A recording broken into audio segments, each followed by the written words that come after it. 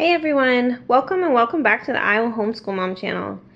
We are currently in the middle of a bird unit, so I just thought it'd be a good time to go ahead and come on here and show you guys what we've been up to. Alright, we're just going to go ahead and jump right in. Okay, so we're going to start with arts and crafts. So with having a newborn in the house, we just kept things super simple this time around. And the first thing I have to share with you guys are these North American songbird coloring pages. Now, our unit wasn't specific to North American birds, it was just birds in general. But we did kind of hone in on a few different North American birds. And these coloring pages are actually free on my blog, and I'll be sure to link them in the description box for you guys. But each page has both the common name and the scientific name. And we have the American goldfinch. We have a very colorful blue jay. The red-winged blackbird, the American robin, and the northern cardinal.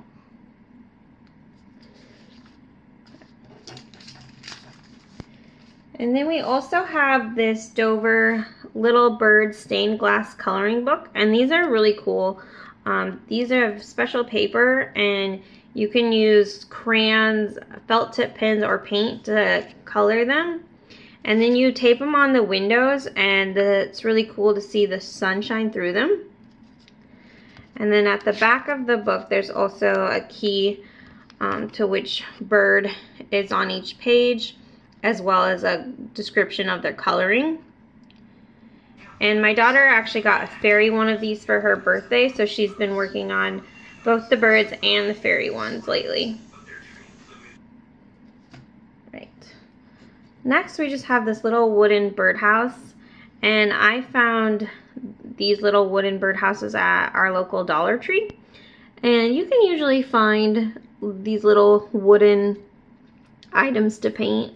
So be sure to just check at your local Dollar Tree the next time you're there.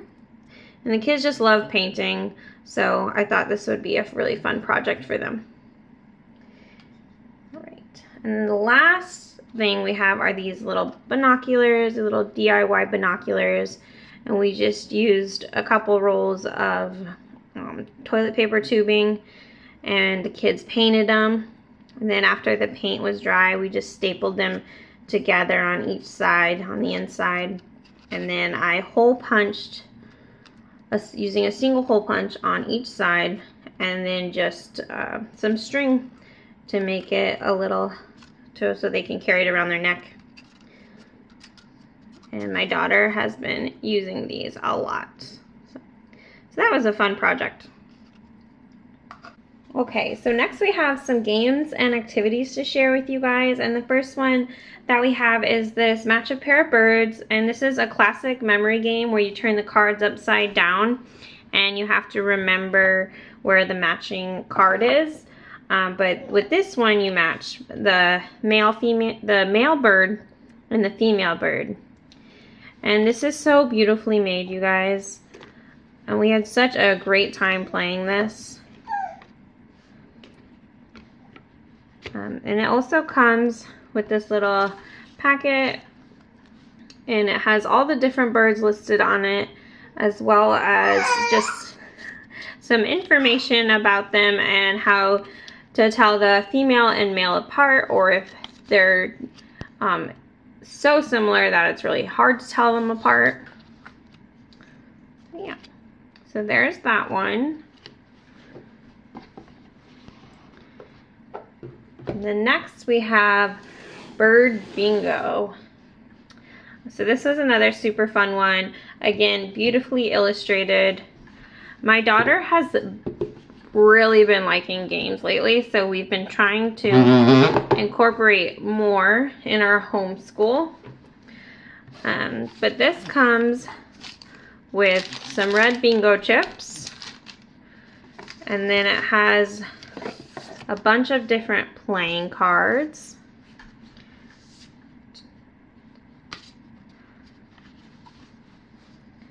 And these are birds throughout the world, not just North America. So you have the playing cards, the bingo chips, And then you have this little bag that comes with the little matching tokens to call out. I guess they're little call chips. And then you also have a really big board to mark off the ones that you've called.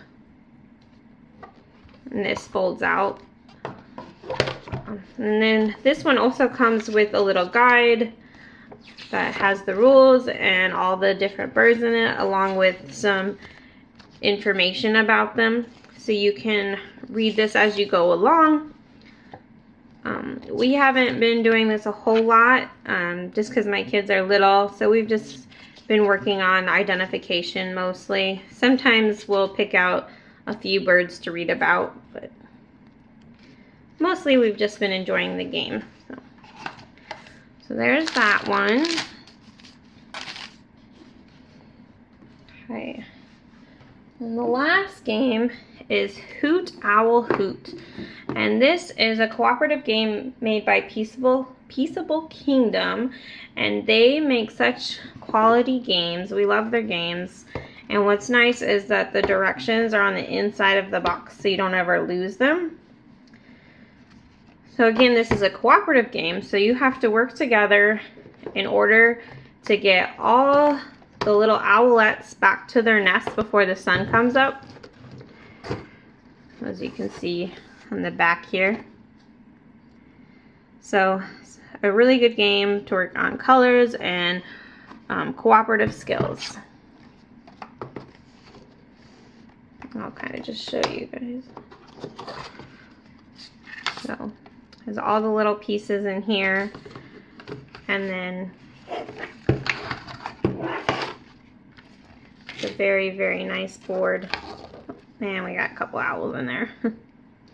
Yeah. And there's different levels, so you can make it more challenging or more easy depending on where your child's at. So there's that one.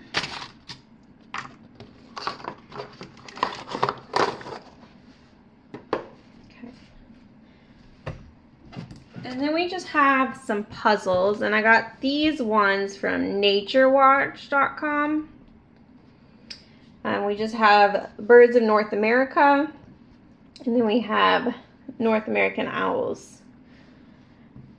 And these are just some puzzles that my kids can do independently, or I can do them with them, and we can read more about the birds on the back and help them identify them.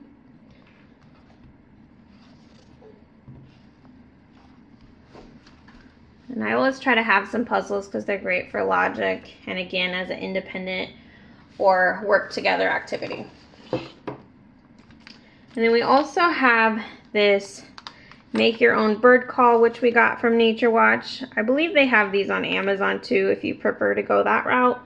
But this is a great activity that helps cover animal communication, and a great way to talk to them about how animals communicate for courtship or alarming or fighting. So we haven't done this yet, but this will be a really good one to do coming up. And then we just have some field guides that we've been using. And the first one we have is this spandex one, and the kids have really been enjoying using this one and taking it along on our nature walks with us. And this just covers North American birds. And on the front, it just gives a little description about the bird, as well as an image of the bird. And then on the back, you will see it also covers their habitat, their range, their diet, their nest, their eggs, and their conservation status.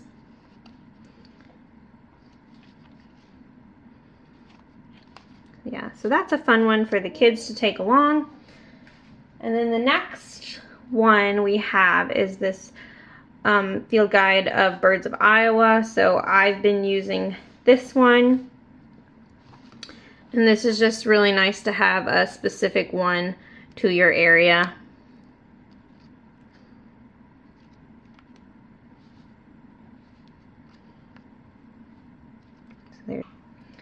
And then we have the Young Naturalist Field Guide with the Birds, Nests, and Eggs Take-Along book. Honestly, we haven't been using this one a whole lot this time. We had the Trees, Leaves, and Seeds one in the fall, and we really enjoyed using that one, but we just haven't been gravitating towards this take-along book this time around. But it is a great resource. It covers the birds, their nests and their eggs, and that also includes some activity ideas in here as well. So how to make a blind for bird watching. There's some other ones in here as well. Make a hang down feeder, and so on. So there's that. Okay, moving on to books. So we've got quite the number of books here, and we probably won't get to all of them, but that's perfectly okay. I just like to have options for my kids to choose from. And we're going to start with some of our favorite ones. So this one, The Little Book of Backyard Bird Songs, is my kids' absolute favorite. We don't have too many battery-operated books and toys in our house, but this is such a lovely book that I really don't mind if the kids push these buttons over and over again. We also like to sit on the front steps or the back porch and kind of listen to the birds outside and use this book to help identify them by their songs. And we've heard quite a few cardinals and blue jays, robins. We've even heard a mourning dove. So this is just such a lovely resource for the kids.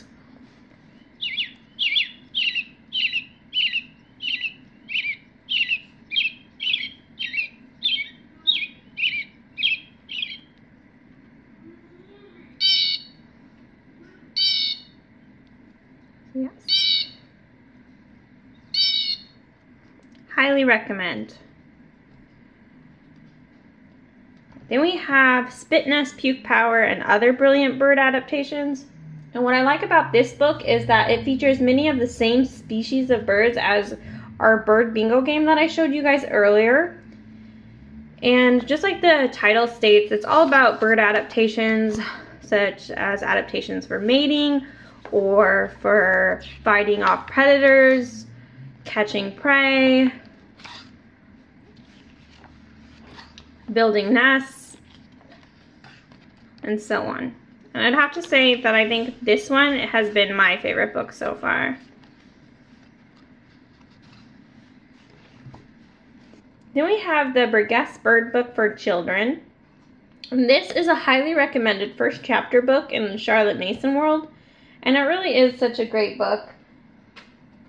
It's written through the eyes of Peter Rabbit as he interacts with and observes species of birds. And then he confides in Jenny Wren, who's a wren, about how the birds are related and just to learn more about particular species of birds. So it's a great living book, and there are pictures in it to help keep your kids' attention, but I like to use this book during lunchtime and read it aloud to the kids while they're eating. And what's also nice is at the end of the book there's an index, so if you wanted to read about a particular species of bird, you could look up what pages and chapters they're featured in the back. Right, and then we have the Big Book of Birds as well as the Big Sticker Book of Birds. And these are great to do, like if you just wanted to do a couple pages at a time, and your child could just pick a page and then just read the different little parts that are featured on the page.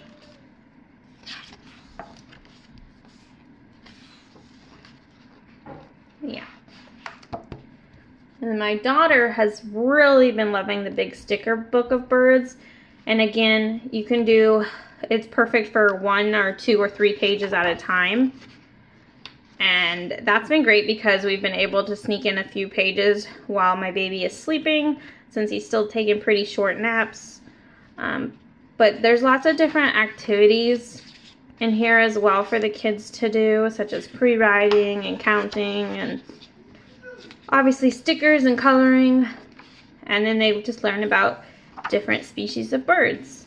And this isn't specific to North America. This is birds around the world. And while my daughter was working on the pages, I would put on a little YouTube video for her about the bird as well while she was coloring. So she really enjoyed that as well. But yeah, so this has been my daughter's favorite one, or one of her favorite ones. And then we have I Wonder Why Penguins Don't Get Cold and Other Questions About Birds. And I just picked this one up at our local thrift store. And just like the title states, it's basically just a bunch of Q&As about birds. So how do birds fly? Why are vultures bald? And so on. And then we have A Nest is Noisy and An Egg is Quiet. And we really like all of the books in this series. We have A Butterfly is Patient and A Beetle is Shy, and we're planning on reading A Rock is Lively this summer. But these are just really beautifully illustrated books, and they're not specific to birds, which I actually really like that factor. They also cover other animals like the American alligator and the platypus and the beaver and the dogfish and so on. But they do cover quite a few different species of birds as well. Again, they just have really beautiful illustrations and so much information in them as well. So these are really great books to check out or add to your homeschool library. And I'll give you a little look through this one. So again, really beautiful illustrations.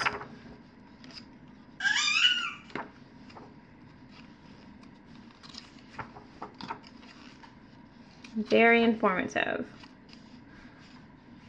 So these are really great books to check out or add to your homeschool library. All right, then we have United Tweets of America, 50 State Birds, and this is a really great book to add in a little bit of geography to your unit. We just went over like the state we live in and then some states that we either have relatives in or we visited, so.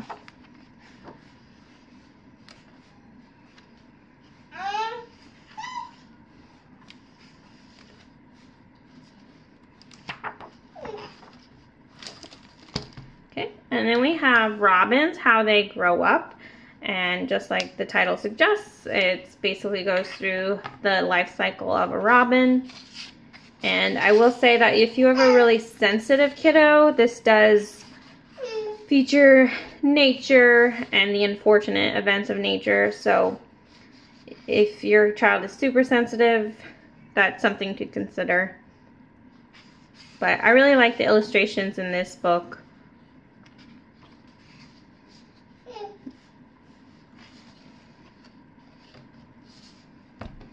Okay, and then lastly, we just have the Penguins Zoodles magazine that the kids get. They actually got it during our unit, so I just added it right in.